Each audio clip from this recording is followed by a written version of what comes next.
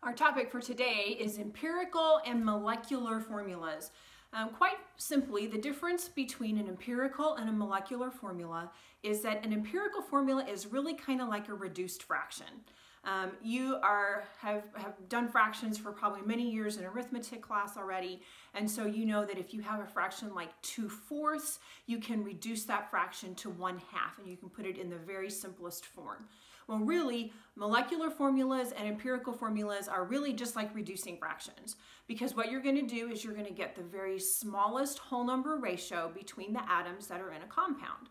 Now, this is going to be true for covalently bonded compounds. As the author of your text says, for an ionic compound, you're always going to use the simplest whole number ratio, because it's always a matter of you have positive ions and negative ions that are attracted to each other, and they're not so much bonded together as the ions are attracted to each other. In compounds that have molecular formulas, you're going to have covalent bonds, and sometimes these molecules can grow quite large, but I could still figure out what the simplest whole number ratio between them is.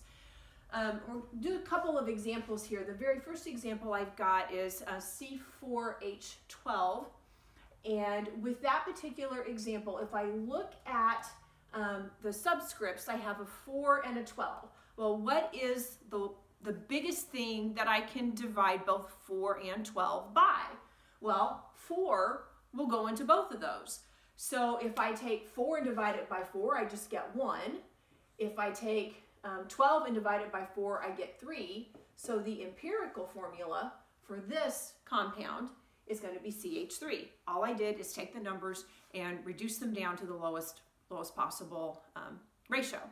Now, if you divided both of those by 2 instead and you got C2H6, you should have looked at that and said, oh, well, I can take that down again. Just kind of like if you are reducing fractions and you don't pick the biggest number the first time through, sometimes you have to reduce it twice. Well, it's the same thing that's going to be here.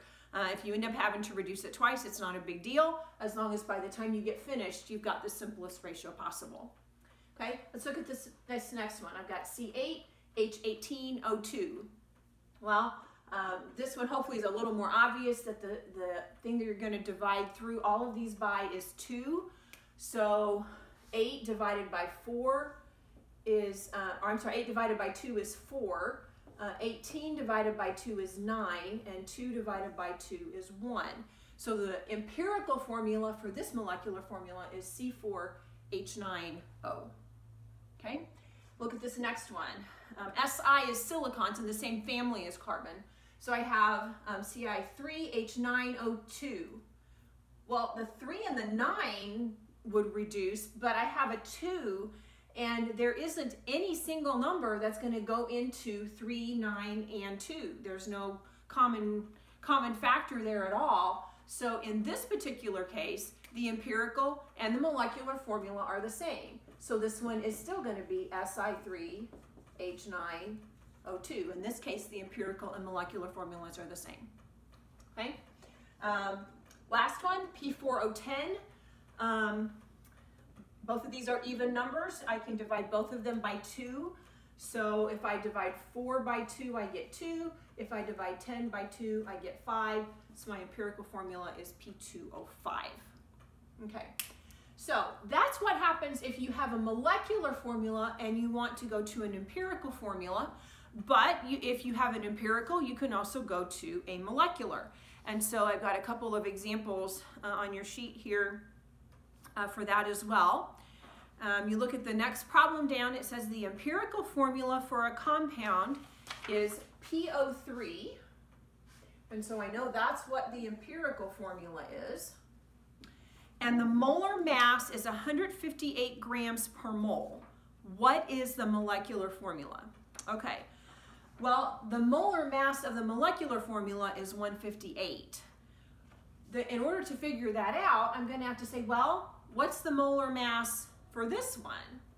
Well, the molar mass for this, if you look at your periodic table, phosphorus is in the neighborhood of 31, if I remember correctly, and then each oxygen is 16, and so when you add that together, you're going to have a molar mass of 78 0.97 grams for every 1 mole.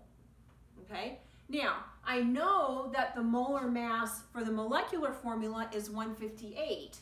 So if I take 158 and I divide it by 78.97, I come up with, once you round it, you come up with about 2.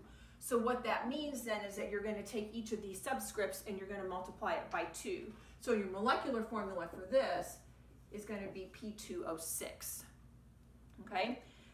Let's try one more like that. The empirical formula for a compound is CH2O. And if you look at that, you'll probably also recognize this as being just the generic formula for any carbohydrate, because it has a carbon and a water in it. And he mentioned specifically that this is the empirical formula for a lot of carbohydrates. For this particular carbohydrate, it says the molar mass is 180.1 grams per mole. What's the molecular formula? Well, again, to find the molecular formula, I need to find the molar mass of this one. So the molar mass for this, carbon is 12.01. I have 2 hydrogens at 1.01 each, and my oxygen is 16. And so that is going to give me, if you add all those up, you're going to have 30.03 grams for every mole of this. Now he says that the molar mass for the molecular formula is 180.1. So if I take 180.1 and I divide it by 30.03, you divide that out, you're going to get 6. So what that means is that you're going to have to multiply all of these subscripts through by 6. And so your molecular formula is going to be C6H12O6. And that probably looks familiar from biology, because that's the formula for glucose. Okay? So those are the methods that you're going to use for converting molecular to empirical formulas, and then empirical back to molecular formulas.